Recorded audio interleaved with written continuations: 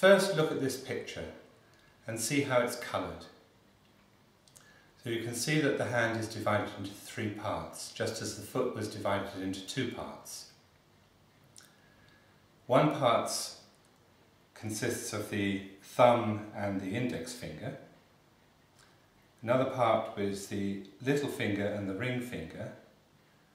And the third part, which is different in the hand, is that the middle finger is structurally separate from those other 2 parts.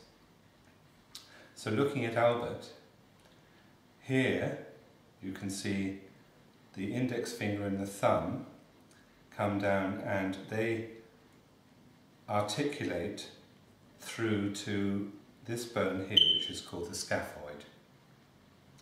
So the scaphoid forms the foundation of the index finger and the thumb. And this is the manipulative part of the hand, the part of the hand that can pick up things, manipulate them, pinch them, and whatever. So you have the scaphoid bone, and then underneath the index finger there's the trapezoid bone, and underneath the thumb there's the trapezium. So there's trapezoid and trapezium, and these both articulate with the scaphoid. Coming to the other side of the hand, the little finger and the 4th finger articulate with this bone, which is called the hamate, and then the foundation of this side of the hand is the triquetral bone. So this side of the hand is much more to do with reaching and grasping.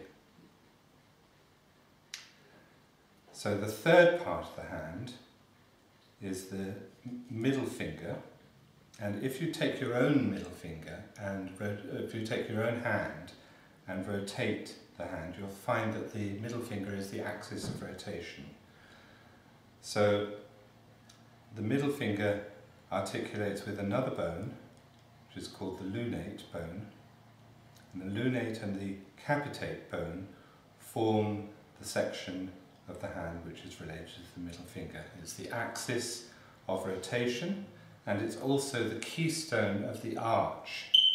If you look at the picture of these carpal bones, these small bones in the hand, from the end on, you'll see they're arranged in an arch. And you have 2 arches, one arch formed from the triquetral and the lunate and the scaphoid, and the lunate is the keystone of that arch. The distal arch formed from the hamate and the capitate, the trapezoid and the trapezium, and the capitate is the keystone of that arch. So a lot of times when there's problems in the wrist, it's because the keystones have become blocked.